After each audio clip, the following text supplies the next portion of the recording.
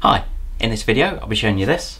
It's the Samsung WW90T634DLH washing machine. And what I want to do today is to show you around the washing machine some of the features and benefits that it offers. But just before I start, all I'd normally say is please subscribe to my YouTube channel. Just give us a quick subscribe, thumbs up. What I do is I'll talk about household appliances. There's normally a bit of tech in there, and I do specialise in cordless vacuums as well. So despite it looking pretty simple on the front here, there's actually quite a lot to talk about on this machine. Now, as far as the spin speed, this has a maximum spin speed of up to 1400 spin. Now, I'd normally say that's more than enough. I think some manufacturers are going into the realms of 1600, but personally I think 1400 is a good compromise between getting a really good spin and extracting as much water out as you can, and also it doesn't put too much pressure on the bearings, which sometimes you can get with a much higher spin speed. As far as the load size on this is a 9 kilogram machine. So again, if you have got quite a big family, if you're doing a lot of washes, then 9 kilograms is normally more than enough. As far as the dimensions on this, you will find that with any large capacity machine, like 9 kilograms and above, then some of the depths on the machines can be an issue sometimes. But as far as the dimensions on here, things like the width will be pretty standard. So that's at 60 centimeters or 23.5 inches wide. And as far as the height on this, it's 85 centimeters, 33.5 inches. So the width and the height are pretty standard. As far as the depth, this can be an issue sometimes for some people. If you're just going to the front here, you're looking at 56 centimeters or 22 inches deep. If you were including the door as well, then clearly it's going to be a little bit deeper, so you're looking at 61 centimeters or about 24 inches. So not too bad, but I'd always recommend just have a quick measure up, because there's nothing worse than ordering the machine, come to have it installed, and then you find that it doesn't fit. There is a lot of technology built into this machine. You'll see on the right hand side here you've got something called Smart Things. This is basically an app that you download to your phone or tablet. It is something I'd recommend doing, even if you think you're not going to use it a huge amount. I've had customers before where they've almost ignored the idea of downloading the app on your smartphone or tablet to start with, and then realise how useful it can be. But what you can do, apart from downloading things like programs, you can start the machine when you're not there. Also, you've got things like Google Assistant and Alexa built in, so you can actually talk to it. So there's a huge amount you can do. And the advantage is, once Samsung update the app, then it can enable extra features on the washing machine. So I'll show you the machine itself. So to turn it on, all you do is you press that button there to the left of the programmer. It'll sing you a little song.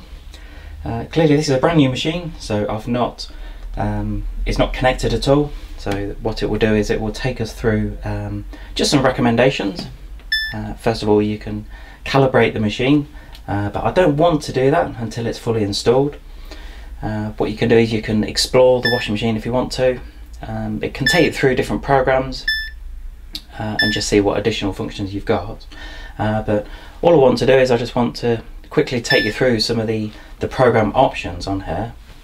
I must admit, I was almost speechless when I saw this display.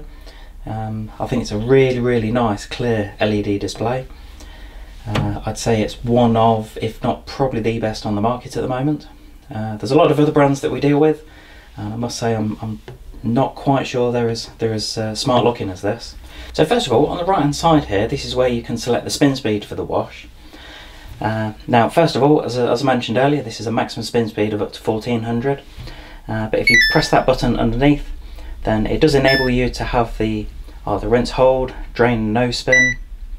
You can change it from 400, 800, 1000, 1200 and then 1400. What I do really like is, I don't know if you heard that, clearly it's, as I've pressed that, this brought up a little note for each spin speed. So each time you press the button, it increases the note. I like that. Also, you've got the number of rinses for each wash.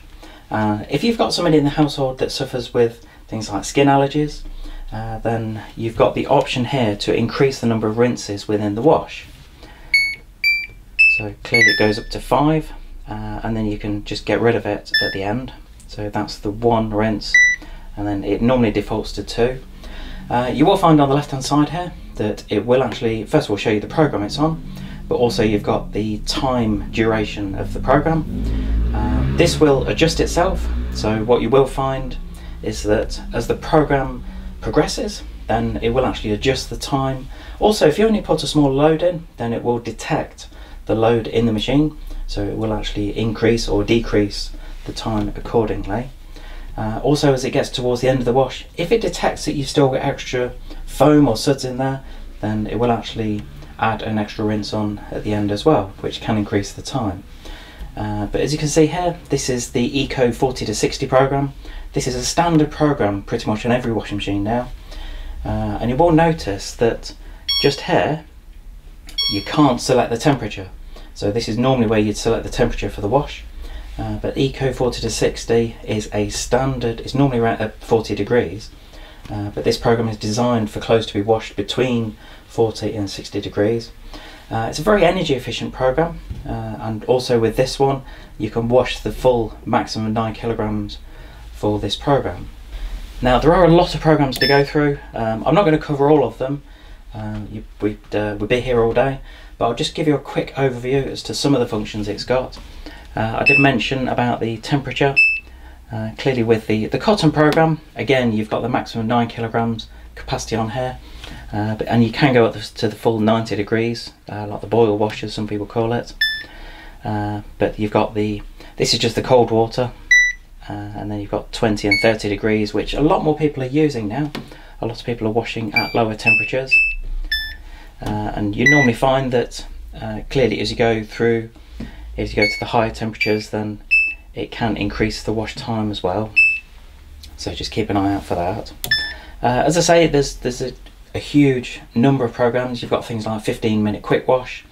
That can be really good if you need to wash something really quickly, not necessarily a full wash, but it's a maximum of 2 kilograms. You have got 3 rinses on there, so that's pretty good, but it is only spinning at the 800. But we can increase that to 1200 if you want to, but it does increase the wash time a little bit to 18 minutes. What have we got here? So this will be, so again it's about half a load, so well it's maximum 5 kilograms, but that's doing a super speed program. Now some of these quick programs are tempting to use. I know families are busy now, you want to try and get everything done as quickly as you can, but all I'd say is don't be tempted by some of these quick programs all the time. Even hopefully engineers will back me up on this by saying that if you keep on using these quick programs, then overall it doesn't tend to keep the machine clean. Also what you'll find is that the performance of the wash won't be as good as on some of the longer programs like the cotton and the Eco 40 to 60 program. So if you have got time, try and use some of the longer programs if you can. As I say, there's a huge number of programs. So we've got synthetics, delicates, the towel program, bedding. Some of these programs are really good. I know some people think, well, why do I want a special bedding program? I'm just going to chuck it in with everything else. What you'll find on some of these bedding programs, what they will do is it will, apart from washing differently, it will actually spin very differently as well, because a lot of people nowadays tend to underload their washing machine. They will tend to put, say, one item in, like a bath mat, or even things like a bed sheet or a duvet cover. And what pretty much all washing machines struggle to do is to spin at the end of the wash. So this is why a lot of brands put these specialised programs on, like bedding, because it will try and redistribute the load towards the end of the program in a different way to, say, the standard cotton programs or the Eco 40 to 60 programs. Again, things like shirts, these are really good.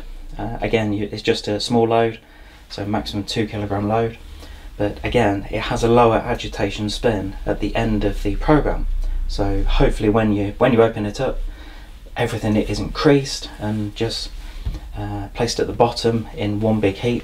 Hopefully it's distributed quite nicely, and what that will do is that just enables you to take them out, and clearly a lot of them will need an iron, but it can reduce the amount of creasing that you've got on there.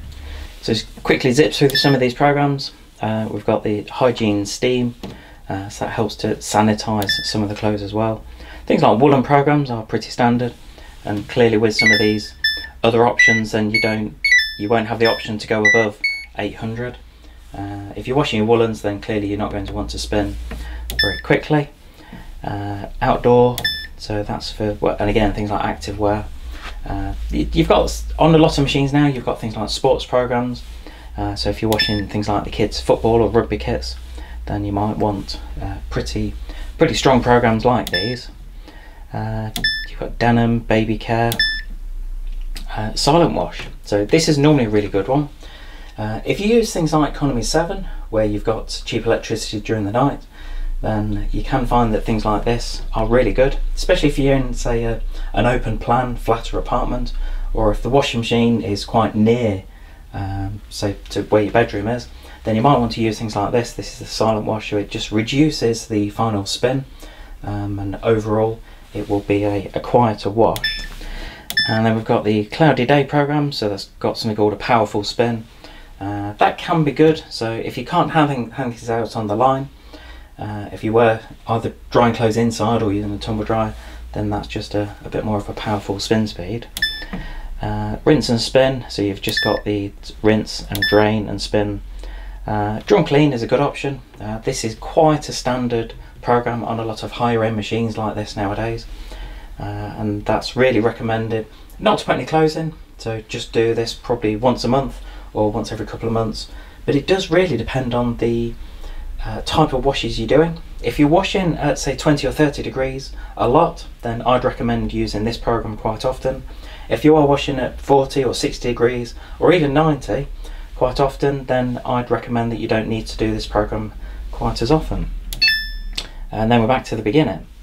You will find that on a lot of the programs, Samsung use something called eco bubble technology, and basically what this will do is this combines the air, water and detergent, and it helps to penetrate the clothes during the early stages of the wash.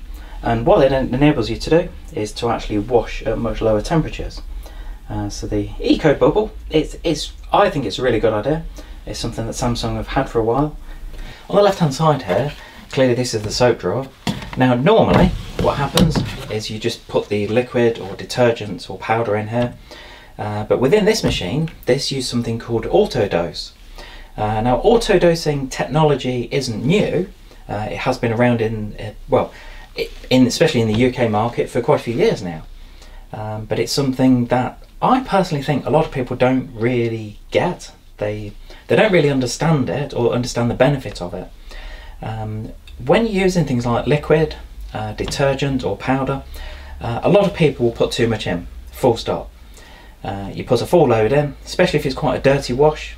If you're doing things like the kids' football, rugby kits, then you think, okay, well I'm just going to pour a little bit more in there. That's really going to help the wash. And if anything, it doesn't. Because modern washing machines don't use a lot of water.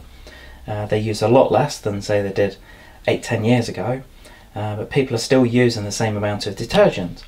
So what Samsung have done is on this machine they've come up with the auto dosing technology, and all you do is you put the softener in this side and then you put the liquid detergent in this side, in the right hand side. So you twist that, pour it in.